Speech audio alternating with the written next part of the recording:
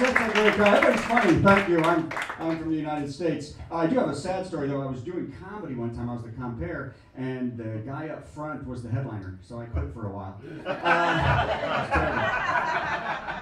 So I'm back. I'm trying this, so don't be mean to me. I won't be mean to you. I'm living here now in Grantham. I'm from Santa Claus, Indiana. Has anybody heard of that? Have you ever heard of Santa Claus? No? Okay, it's true. And if you have children, you may not know it, but if they send letters to Santa, we get most of them. Santa Claus, Indiana, North Pole, Alaska, and a town in Sweden called Santa Claus.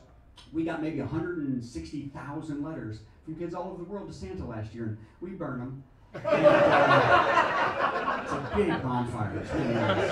Our heating bill's $9, not pounds, dollars. It's amazing. So I'm a little off, and I apologize. There was an alternate bus to go get my suit, and I'm a little off. And I've been off ever since. For 25 years in comedy, I've been called. Everybody walks up to me. You look just like Robin Williams. And now he passed away, and I don't want to be sad, but I feel different all of a sudden. I feel like I'm not my same guy, you know? Isn't that weird? Although London's real nice. I did a show over across town and goes, "You still look like Freddy Krueger." That was nice. I know. A person came up to me the other day and said, "You look like a lot of ugly people." Do I look like a lot of ugly people? No. It's so sad. I was on a Carnival cruise. Oh, I was at Asda. Here, you have a store called that. So anyway, I was at Asda, and this guy comes up and he goes, "You're Bill Gates." I was like, "Yes, I like cheap shopping, Bill Gates, yes." I was on a Carnival cruise. Have you ever cruised before? Cruise? No? Yeah, the whole crowd, we've never done anything you've done.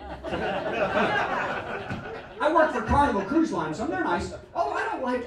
Okay, why is it people in their 80s and 90s who aren't stable on land think a cruise is a good idea? It's so sad. You see these little old men, and they're walking up the middle of the ship. It makes my heart just falls. These little men, they're like, and the ship rocks. They go, oh, oh.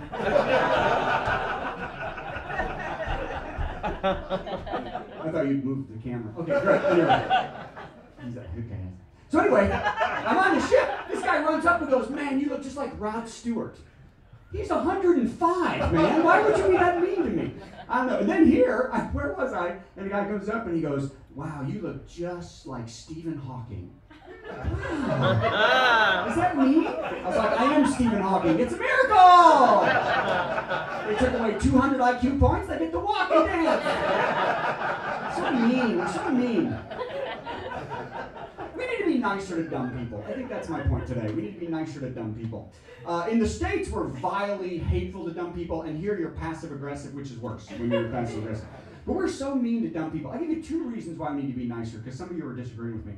Number 1 is, if you ever wonder where kids learn about bullying, it's because when you attack somebody or you're walking away from somebody and you call them names and they're stupid and stuff, your kids see that, and guess who acts dumb at school? The kid with autism, right? That happens. And also, there's a lot of dumb people in the world, man, and about half. Would you agree about half the people aren't that smart in the world? Yes, yeah, more than half. I'm looking at you. A lot of you don't look that bright. And if you're mad at me, you just kind of picked your team there. But anyway, wow, and you picked against me. But we're so mean. I will do in the States. People will drive through a McDonald's, and some kid 19 will just leave like the pickle or onion off, and we'll scream at them like they murdered our families, man. If we had a stick, we'd beat people to death over cheese, and our kids are right there with us. "Kill him, Daddy! He forgot my nuggets! I want him dead! I want him dead!" What is wrong with us? It's just cheese, but we can't help it. We've got to be mean. And by the way, here's a tip. If you go to the McDonald's and your order's wrong and you go away, you're the idiot. It's probably going to be wrong. If somebody works at McDonald's, gets 10 orders right in a row, they become district manager, okay? But we got to throw hate at them. I don't believe in that, man. I hope you don't do that to people you're close to, right? Like my wife is a doctor, okay? She really is. She has a DR at her name and a PhD at that, and it's really, if this doesn't go well, I don't need you people at all.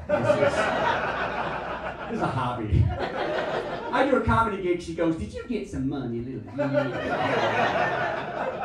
at you. So we're going to get you a bank account.